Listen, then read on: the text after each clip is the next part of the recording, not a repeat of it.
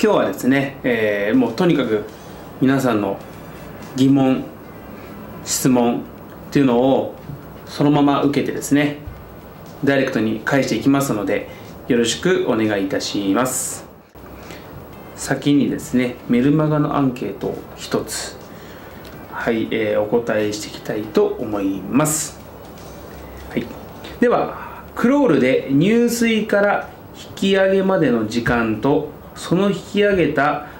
手をリカバリーして入水するまでの時間は同じですか、それともリカバリーの時間が短いですかという質問を受けています。で、この質問はですね、自由形になると思うんですけども、もちろんこの入水する動作、そしてリカバリーの動作っていうのは、あまり秒数がどうこうっていうところではないと思うんですけども、やっぱり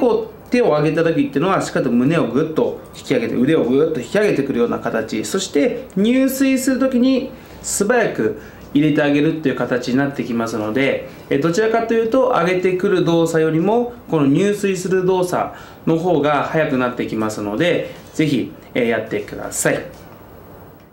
皆様に少しでも多くの情報をお送りすることができればと思っています。アドバイスをどんどんしていきたいと思いますので、是非参考にしていただけたらと思います。